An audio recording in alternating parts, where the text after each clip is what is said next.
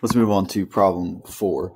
This is just a quick combining of inductors and capacitors. This will either finding an equivalent capacitance or inductance will be on your test. So just remember, these are inductors. They give all your values up here. Okay. And remember, these are going to have the same rules as resistors for combining.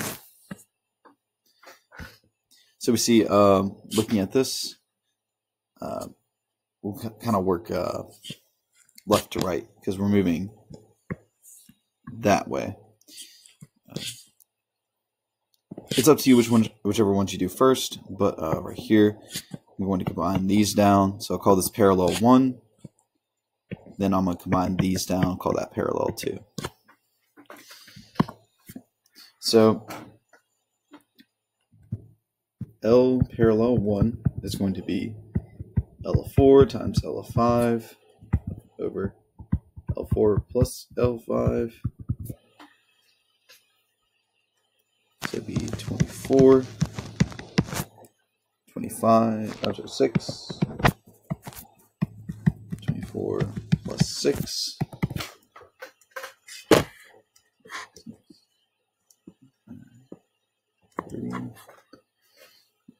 Give us 4.8 henries. So if we go and redraw that,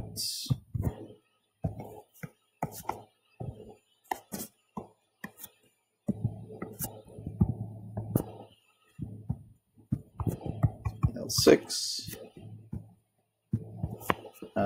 This will be L parallel 1,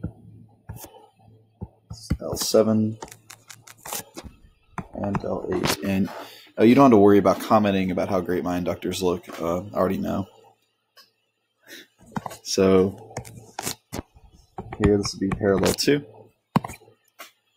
So L parallel 2 will be L7 plus L8 over L7 plus L8. So L7 is 17, L8 is 8, and 17 plus 8.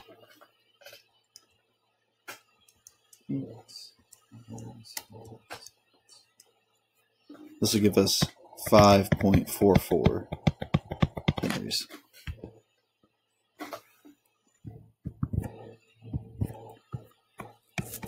Redrawing that one more time. This is L6. This is L parallel 1, L parallel 2. And I see that these two are now going to be in series. So L series 1, LP1 plus LP2, which will give us 4.8 plus 5.44. This will give us 10.24 henries. Then finally, we'll have L6, L series 1, and we see that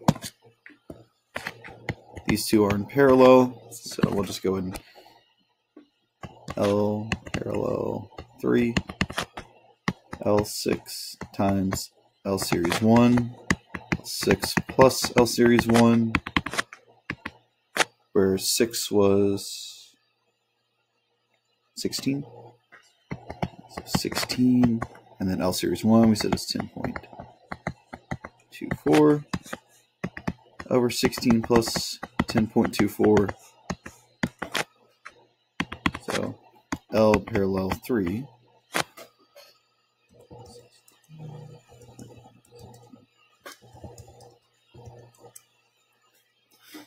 gives us 6.24 henries.